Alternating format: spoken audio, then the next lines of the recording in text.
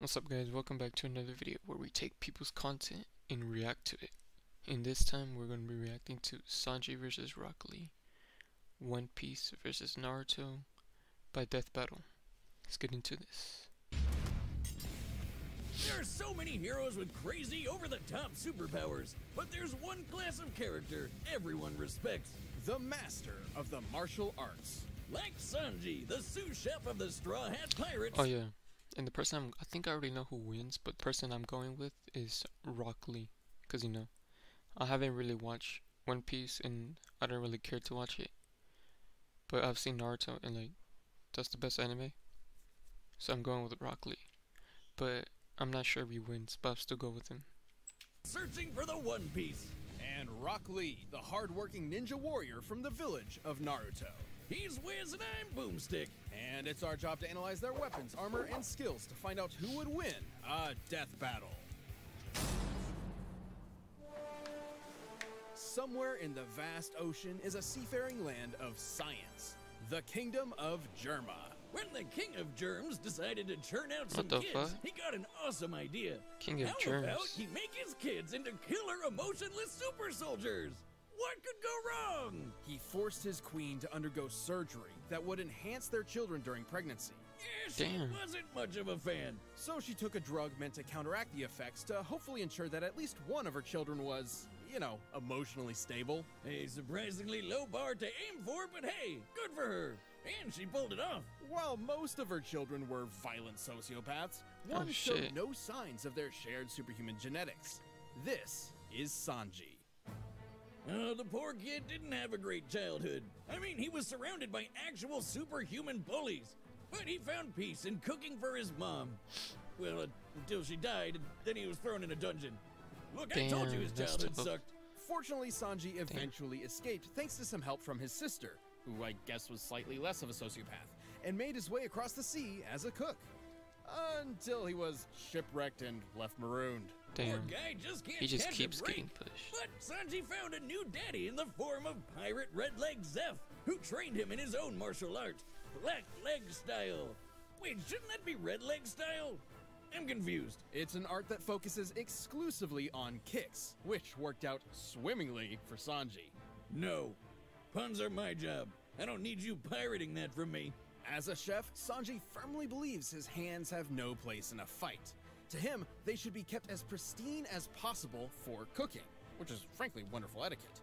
Even if his own life is in serious danger, he will not break this self-imposed rule.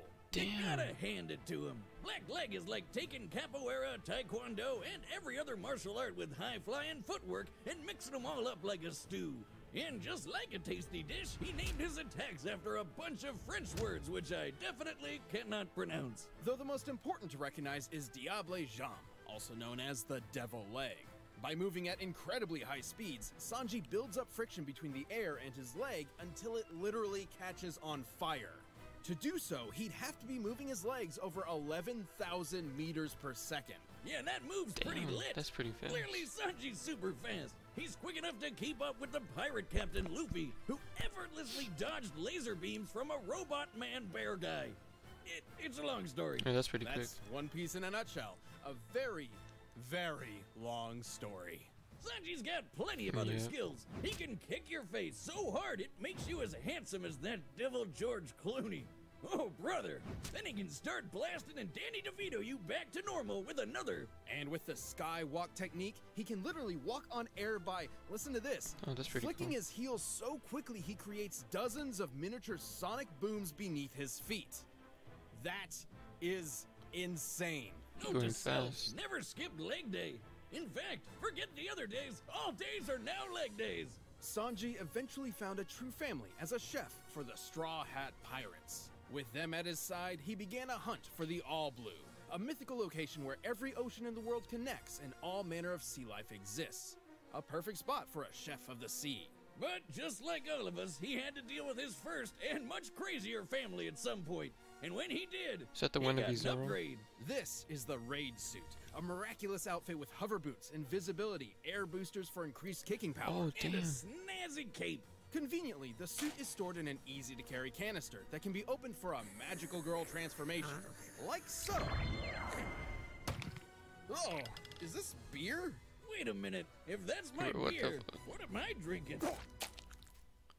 I'm gonna either need to go to the bathroom or the hospital.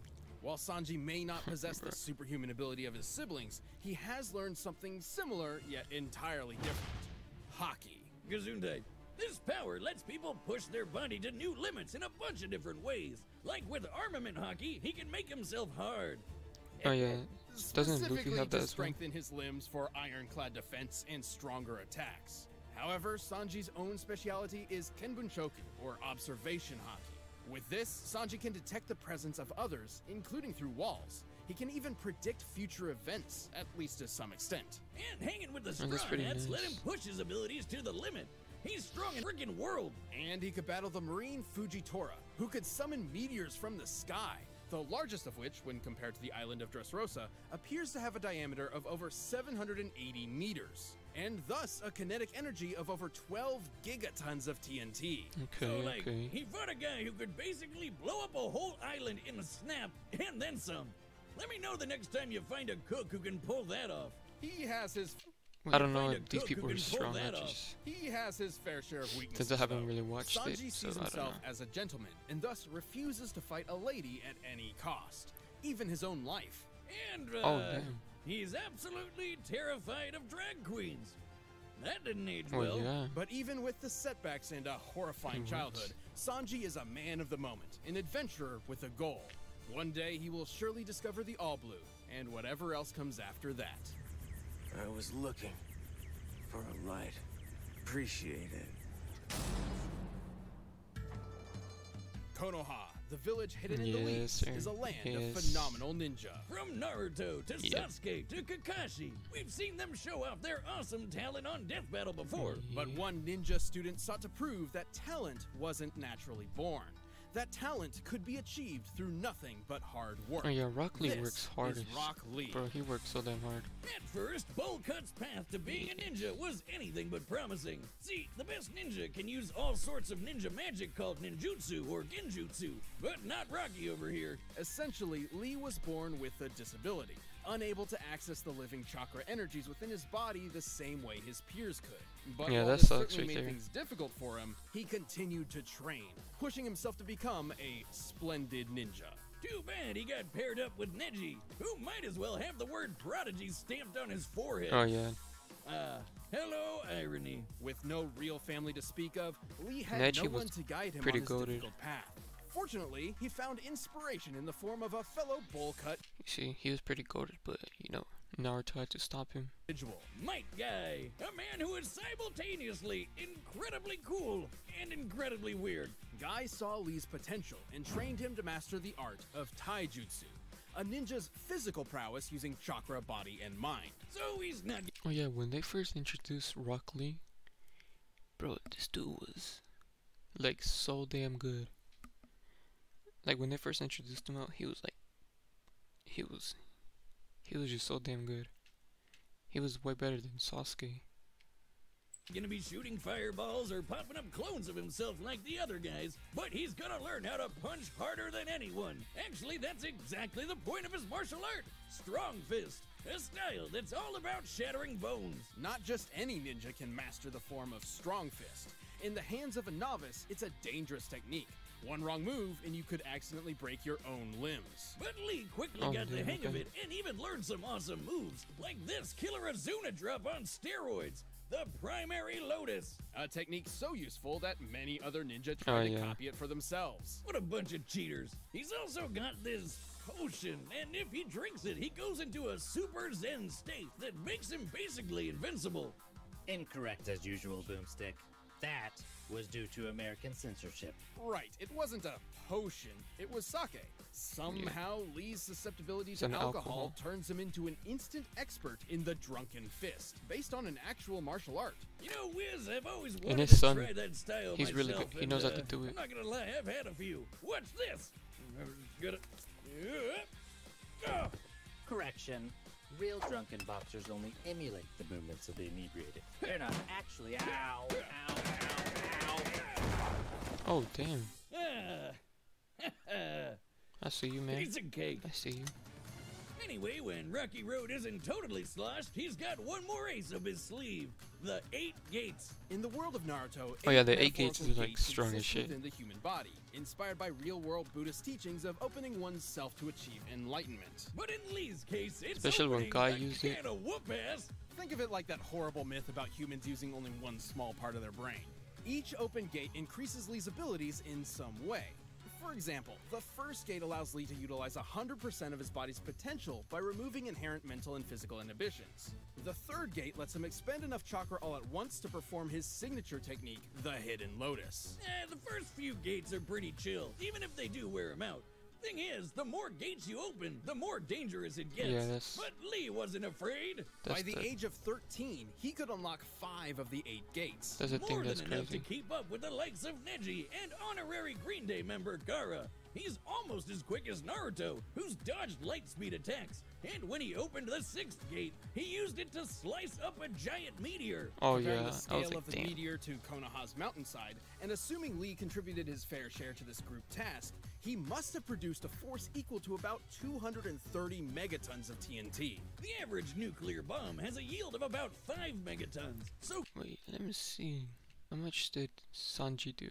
Most of which, when compared to the island of Dressrosa, appears to have a diameter of over 780 meters, and thus a kinetic energy of over 12 gigatons of Damn.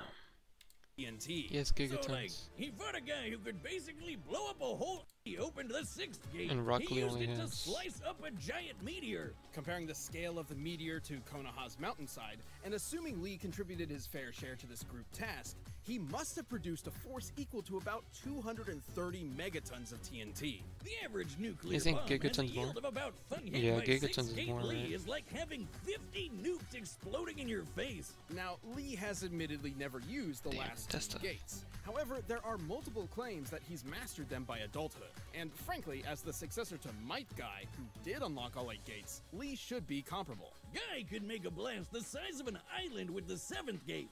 With the 8th, he could go head-to-head with the ultimate big bad, Madara. Yep, This that shit freak was crazy. packing more power than when Naruto's chakra blew a hole through the moon. A 400 petaton explosion. That's Shit. way bigger than 50 nukes. Hell, the 8th gate can bend the fabric of space. Just one small problem. Opening the 8th gate puts an immense toll on the Yeah. body. The moment you open it, you've essentially guaranteed your own death. Yeah, but who cares as long as you take your foe with you. Under Guy's training and with the help of his friends, Lee has shown that he is indeed a splendid ninja. Though he never quite got the chance to prove himself against Neji. Well, according to the wisdom of Gammy Boomstick, one's dead and the other isn't, so I think I know who won. Yeah, Ah, kinda, yeah. Stick. Now the villager's expert instructor in Damn, you didn't have to taijutsu, say it and like with that, a kid of man. his very own, it seems Rock Lee's hard work truly did pay off in the end. To protect and maintain one's own ninja way. The 3rd gate! Gate of light, open! Alright, the combatants are set, and we've run the data through all possibility. Okay, I think I know who wins, but the person I want to win is I want Rock Lee to win, but I think Sanji's the one that wins, but I want Rock Lee to win though. But first, if you want some of Lee and Sanji's fiery determination in the sack, check out Blue Chew.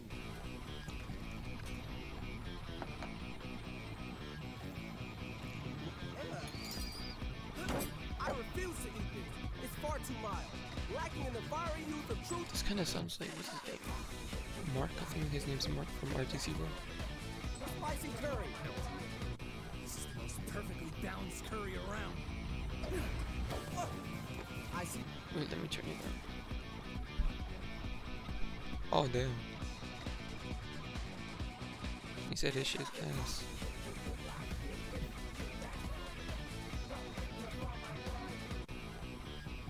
Damn, kicked him right into that thing. Oh, already chunking? Yeah, damn.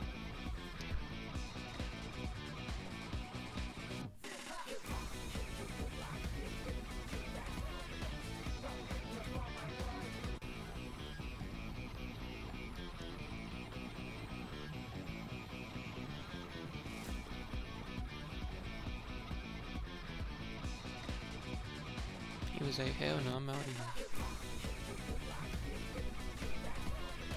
But that's cool how he could see, he could detect him.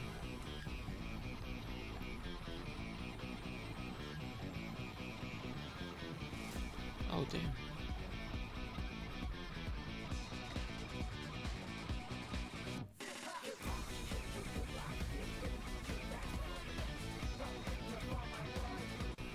Already, man.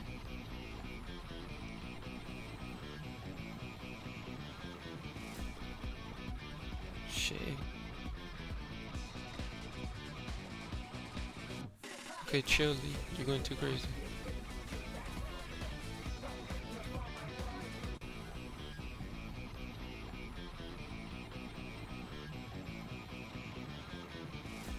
Okay, yo, he got his thing.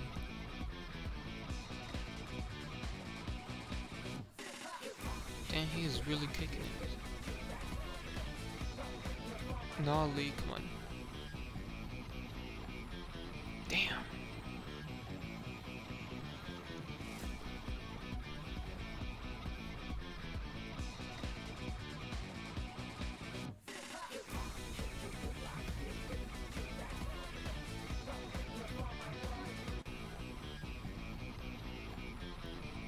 Come on, Lee.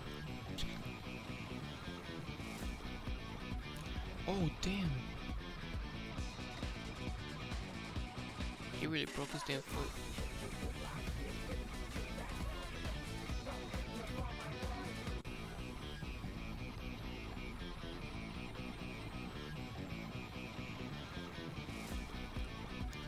Nah. Damn.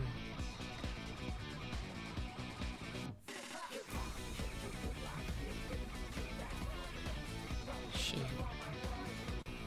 Like that, just like that. That's... Fuck. He really finished him, and he only has one leg now. Given Lee's years of experience and the power of the 8 gates, he definitely kept Sanji on his toes. But Sanji was no slouch himself, and like Lee, has trained all of his life. With his speed and observation hockey, he handled even the unpredictable Drunken Fist. And while the 7th gate meant Lee could probably blow up an island, that's not as big as the meteor Yeah. the Straw Hats could handle. Simply put, Lee had only one somewhat reliable method of a possible victory, the 8th gate. A suicide move he's never actually used before. Not really the best argument for a win on its own. But gate number 8 could take on Madara. Sanji's tough, yeah, but he's definitely not on that guy's level. A couple big hits from the 8th gate and Sanji's nothing but paste, so what gives? Well, Lee would have to hit him first. While Sanji's power may not compare to the 8th gate, his speed is far beyond. Recall when his fellow rubber rabble-rouser Luffy, very patiently waited for a light speed laser to reach him before dodging it. To pull this Damn. off, Luffy would have had to move 13 times faster than light. Sanji can regularly keep up with Luffy, and this was before he even got his super 8th gate is incredible. If we were to run this fight 100 more rounds, Lee would surely land a winning blow with it a few times. But more often than not, Sanji's speed is pulling this one off. Given his speed, raid suit, observation hockey, and his fiery footwork, Sanji had everything he needed to outlast Lee's youthful determination for a victory. Guess you could say he had a leg up on Rock Lee, hand over fist. Or I guess foot over fist, but you get it. The winner is Sanji. Damn. Thanks for watching Alright. this episode of Death Battle. Well, if you enjoyed that, I hope you enjoyed that. And if you want more, comment down that you want more. Peace out.